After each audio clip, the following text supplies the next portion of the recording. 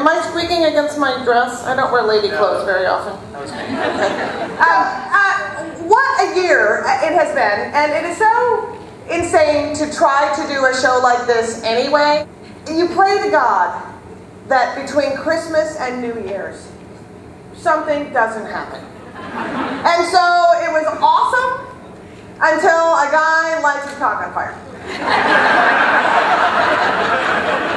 And it was kind of incredible to watch the story unfold, because there's a guy who makes the shoe bomber look like Stephen Hawking. What about that clean coal? You're fucking still saying clean coal? Like a virginal whore? Quit saying clean coal. One of the most surprising things of the year is that you can get gay married in Iowa, but you can't in LA.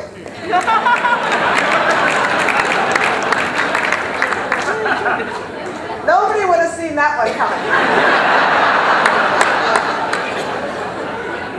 All those gay corporate farmers are so happy. They are living the fucking dream. Really, I find gay marriage annoying, because once my gay married friends get married, they're just fucking boring like my other married friends. Really? You want to get married, then you're going to move out of Manhattan, Connecticut, and then I'm never going to see you, and then you're going to fucking talk about your kid all the time and have mustard on your clothes? I don't want to hear about it. Conversations will cease. Now it's you and me and you going, how do you know? How do you know? How do you put that down? Put that down. Put down our K4. Put down the K4. Don't play with the gay matches.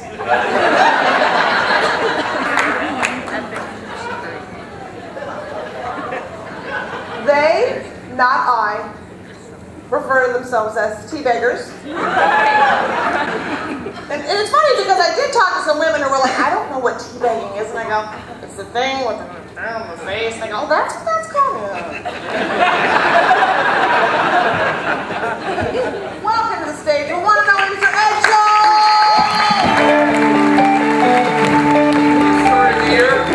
Biggest story of the year? Biggest story of the year? I was on a fucking airplane that landed on the Hudson River. I was on it. CNN didn't cover it because I'm kicking their ass. Fox didn't cover it. Is that true? What? No. Wait. So the media's out there saying, what a great landing. Why? I bought a freaking ticket to Charlotte. What do you mean it's a great landing? Great landing. Karl Rove got his second divorce. He's not that good at opposite marriage, apparently. So it seems. Do you know what's really the best thing about Al Franken, a senator? That Norm Coleman has to have in his political resume lost to a wrestler and a comedian.